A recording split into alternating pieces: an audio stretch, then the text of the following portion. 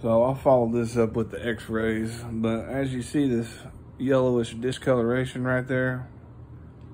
on my wrist, see that dark yellow bruising? Okay, now there's a nerve running down this area right here where I had almost snapped the bone completely. As you can see where it's missing that muscle, and you can barely see that muscle trying to regrow itself back. But all of that bruising, that's because I went up to dunk it on a 10-foot goal and swung on the goal too high with too much rate of speed, and I end up,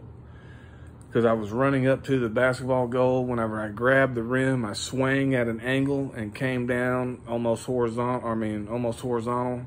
and went to catch myself like this on the ground, as you can see right there, and the bone almost popped out. But right now, whenever I'm doing whatever it is, it's a nerve that's running in this area right here that from using that drill, it feels like the top of my thumb is completely numb. It feels like the tip of my thumb is numb, but it started with from here, and my thumb all feeling the same way, and now it's to the point where it just feels like my thumb is numb.